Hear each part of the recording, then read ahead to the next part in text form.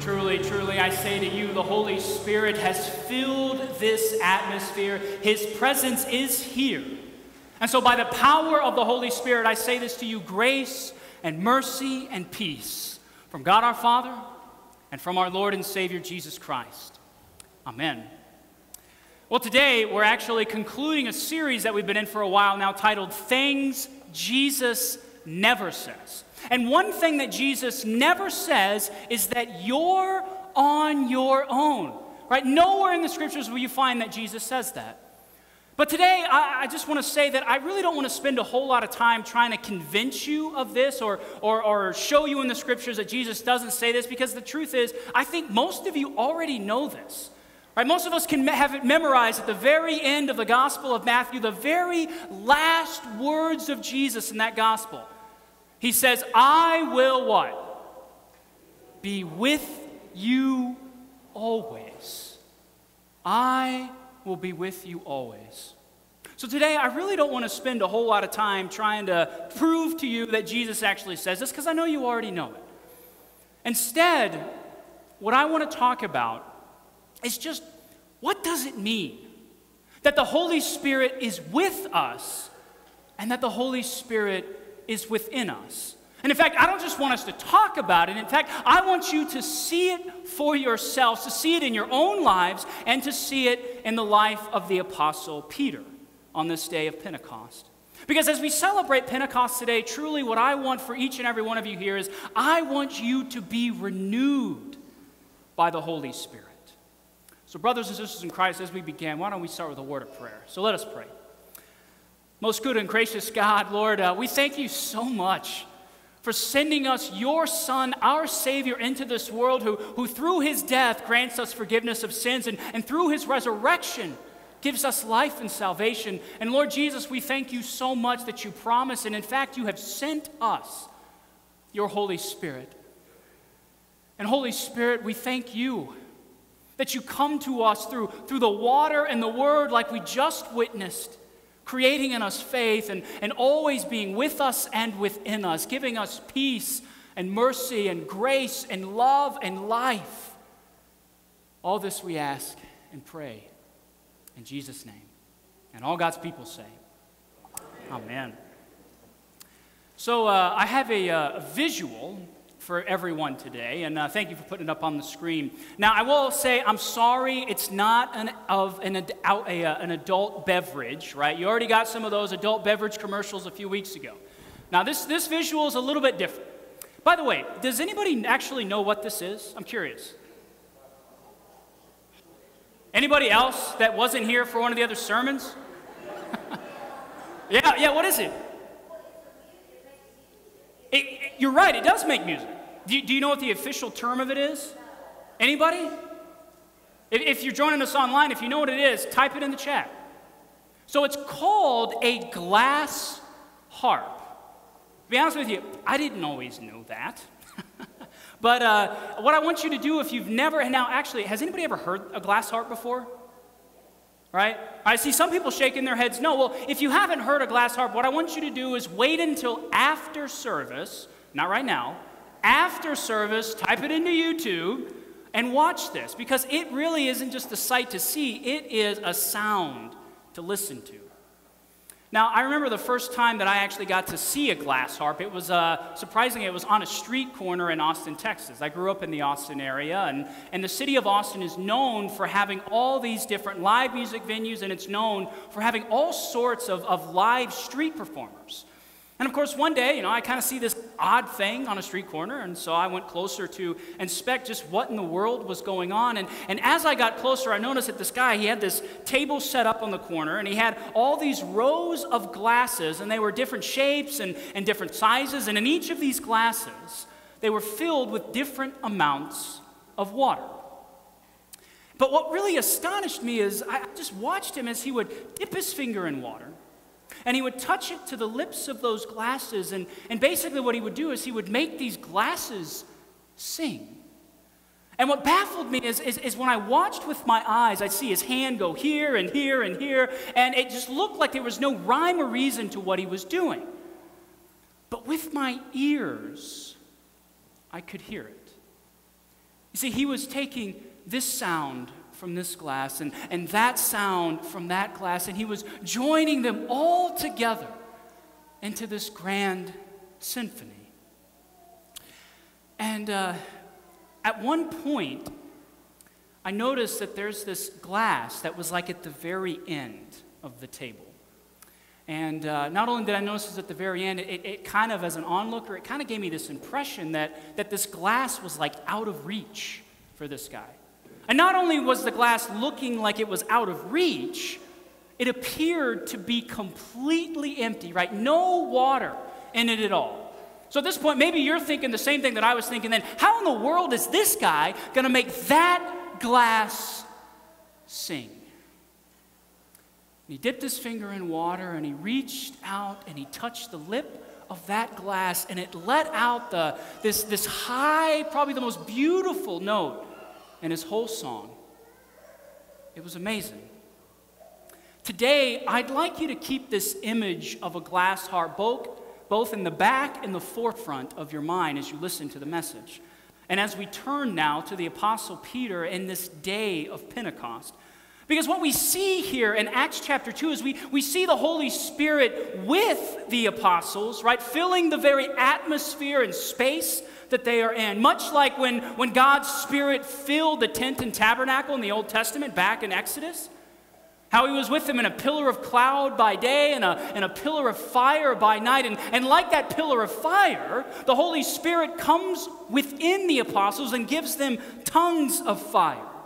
And so here on this great day of Pentecost, we see the Spirit's presence affect not only the disciples opening their mouths to speak the gospel, we also see the Spirit reaching out to everyone in the apostles' proximity, opening their ears to hear this good news in their own native language. And then we get to verse 14 in Acts chapter 2, and it's one of my favorite verses. It simply says, Peter stood up among the 11 and lifted up his voice.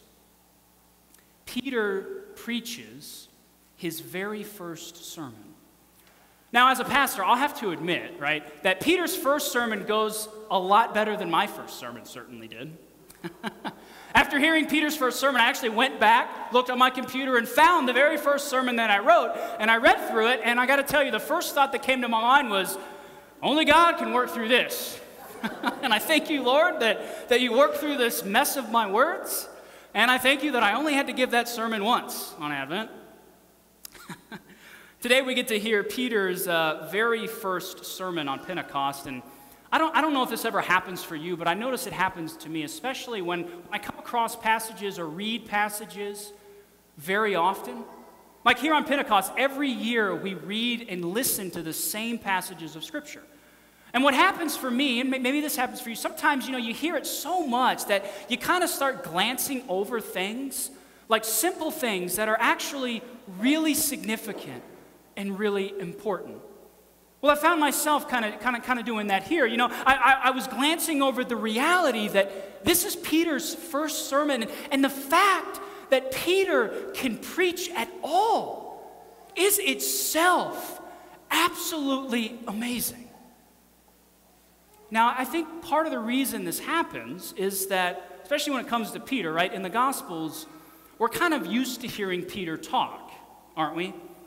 So it's not that surprising that Peter has something to say here in Acts. Because when we go back and you look at the life of Peter and the actions of Peter all throughout the Gospels, right, Peter is the one disciple who always seems to have something to say.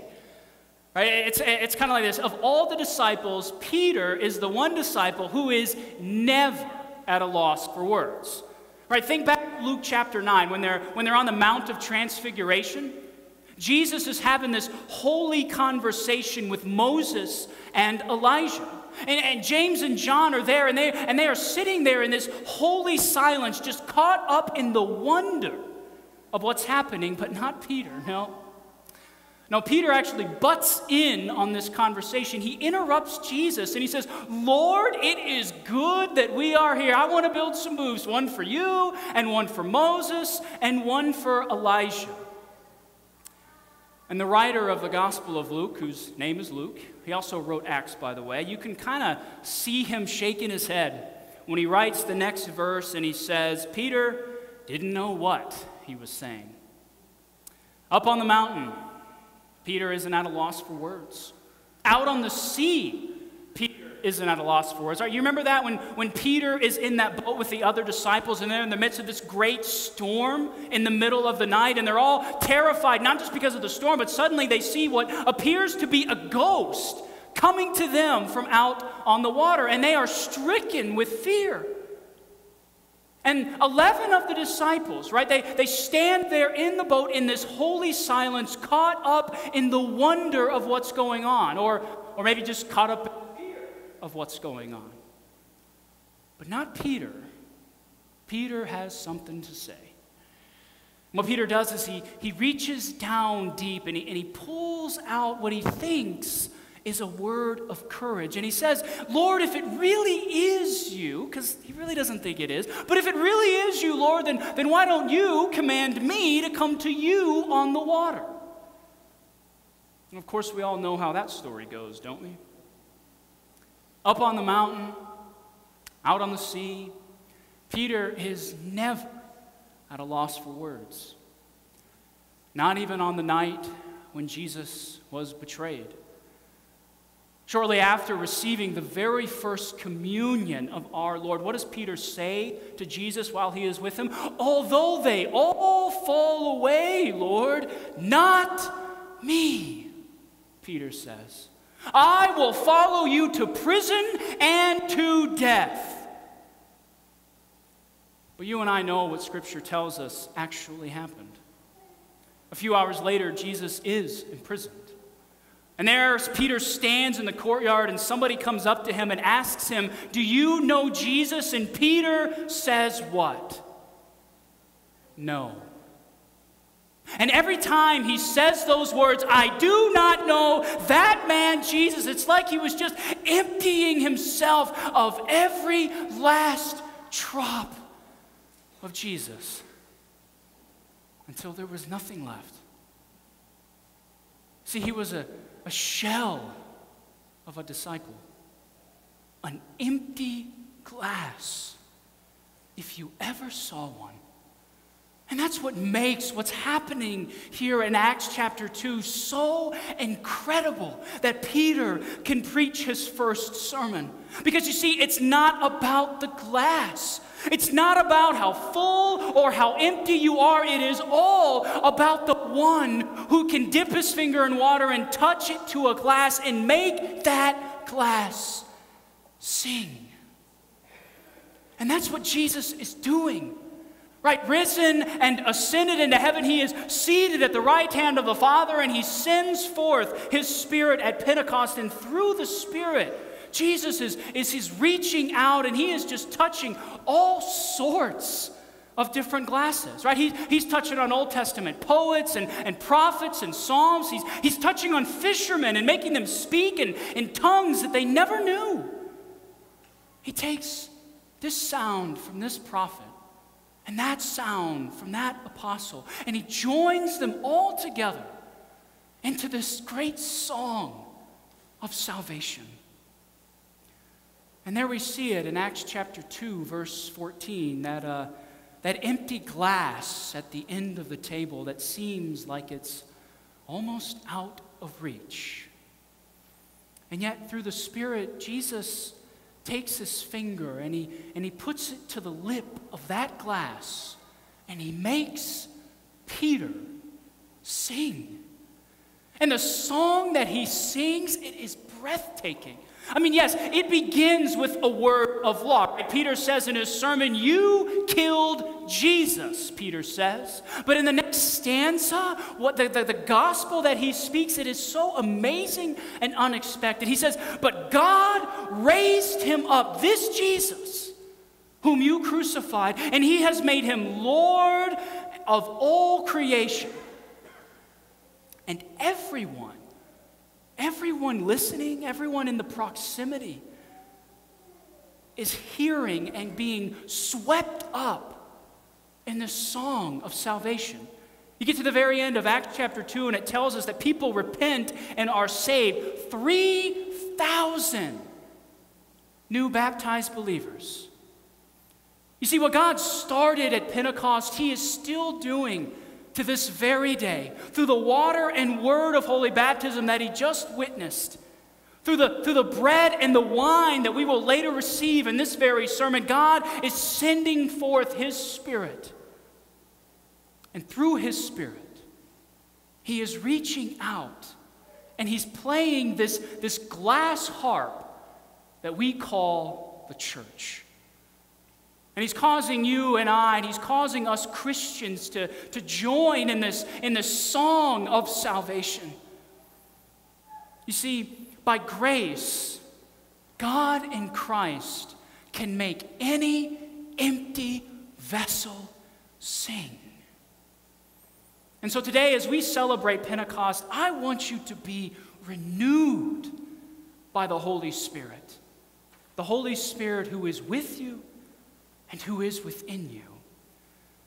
Because the truth is, over this past year, especially that we have been in this COVID-19 crisis, there has been a lot that has just been draining on us, right? It has been draining on us so much so that many of us have either felt this way, or maybe you're feeling this way now. You feel completely empty, right? Maybe it's from all the restrictions that we've been having to deal with, the isolation from the social distancing. Maybe it's all the stuff that you have going on at work that's just been draining everything out of you. Or maybe even for some of you parents and grandparents out there, right? You love your children, but it can be draining. And some days you wake up in the morning as a parent or as a grandparent and you just feel completely empty.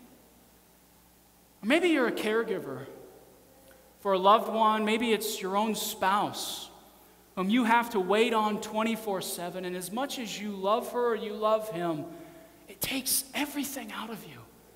And some days you wake up and you feel completely empty. Look, I'll be honest with you. I don't know what all you've been going through. I don't know what you're currently going through, but what I do know is this, is that you are not on your own. God's Spirit is with you, and God's Spirit is within you.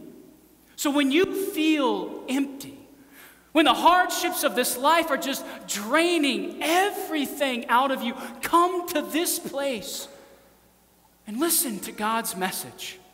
Because what God the Father has done is He has taken this Jesus whom we crucified, and He has raised Him and exalted Him and made Him Lord and Christ over all things. And this Jesus who rules and reigns over all of creation, He has sent forth His Spirit in you. God is with you, and God is in you to help you, to comfort you, to fill you with His peace, and to fill you with strength, not just for this life, but for life everlasting. In the name of the Father, and of the Son, and of the Holy Spirit. Amen.